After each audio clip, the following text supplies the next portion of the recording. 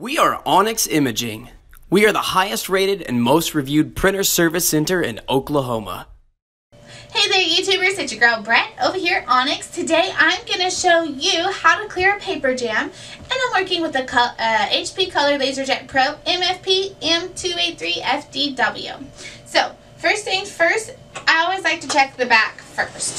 So there's not many places on this printer that the jam's going to be. Open the back. You want to make sure not to touch any of this in here. You just want to touch the paper. It's going to be really, really hot.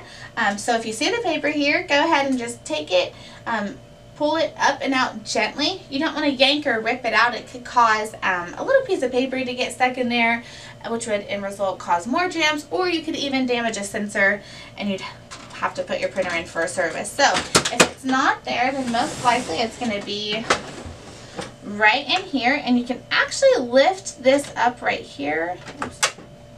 From this side, there we go. And then you can just take it, pull it up and out gently. Again, you don't want to yank it because it could rip pieces off and cause your printer to need a service. So if you guys are in need of any quotes or supplies, give your girl Brett a call and have a great day. Thank you for watching. If you're interested in how you can receive free labor on all of your service calls, as well as how to qualify for free printer upgrades, contact us today.